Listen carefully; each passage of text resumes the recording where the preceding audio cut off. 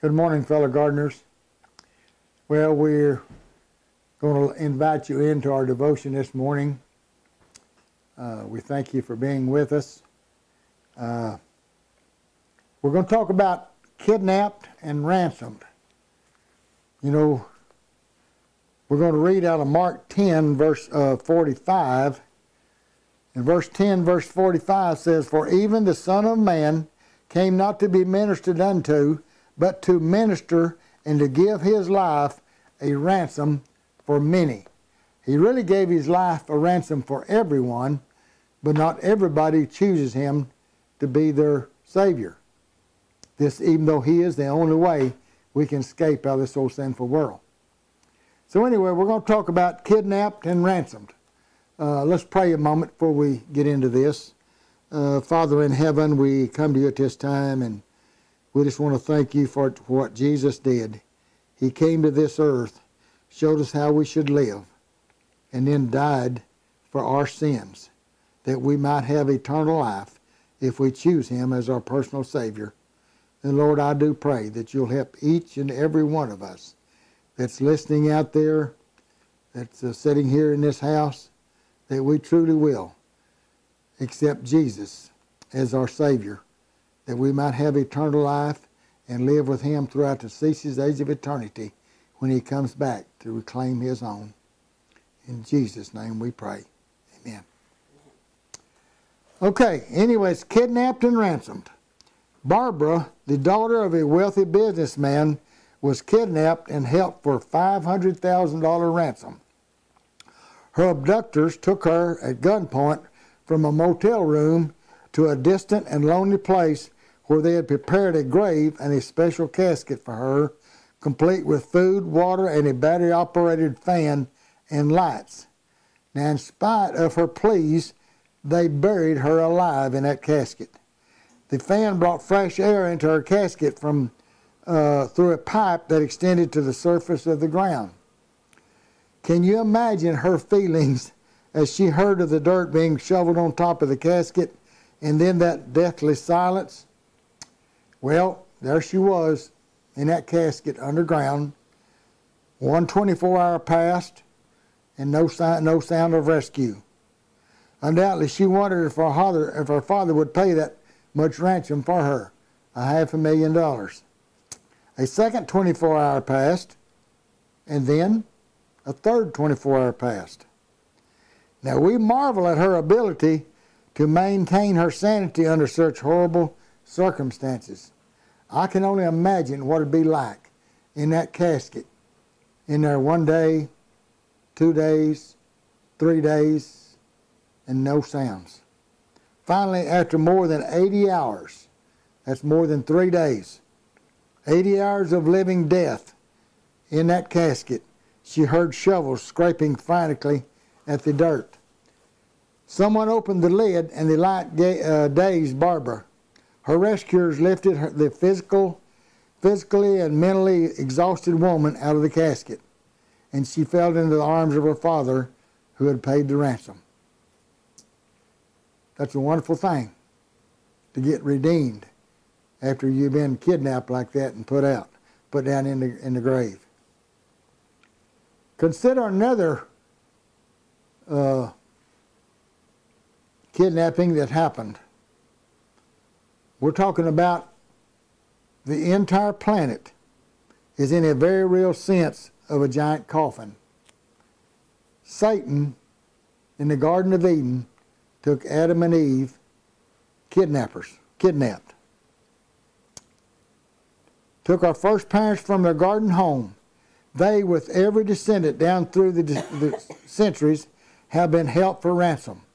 As the centuries have gone by, multiplied billions of additional individuals have been kidnapped. Many of them, fortunately, died believing in the one who would ransom them from the grave. Now, that's the one that died before Jesus came to earth. For 4,000 years, they died looking forward to Jesus coming and dying for their sins. It had been promised in the Scriptures, and that's what they was hoping for. A lot of people didn't believe in that, so they died not believing, and they will be burned when Jesus comes back. But those that believed in Jesus' soon coming, the first time, they will be saved. That was back there before Jesus came to this earth. But then he came to this earth as a babe. And you know, he lived, grew up here as an individual, as a human man. He gave us an example how we should live. And then, at the age of 33, he died and was put in the grave. They killed him on the cross, put in the grave.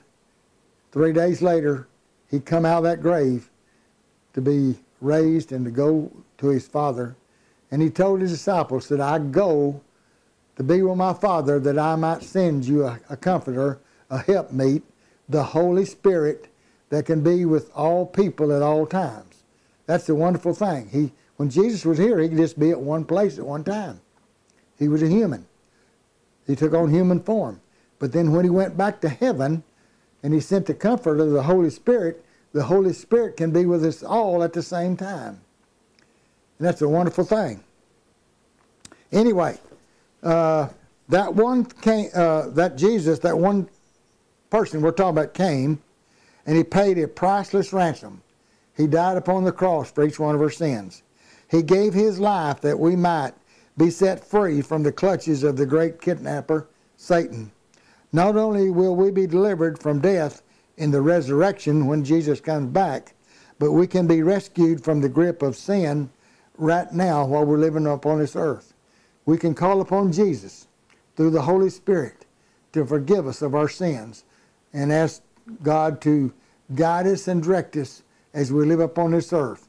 We spend time in his Bible. We spend time praying, contemplating the death of Jesus and what he did for us, and how wonderful it'll be to live with Jesus when he comes back to this earth and claims all these people. He says we'll all see Jesus coming at the same time in the clouds of heaven. Those that have been looking for him, first it says the graves will be open, and those that are laying in the graves waiting will rise up into the air.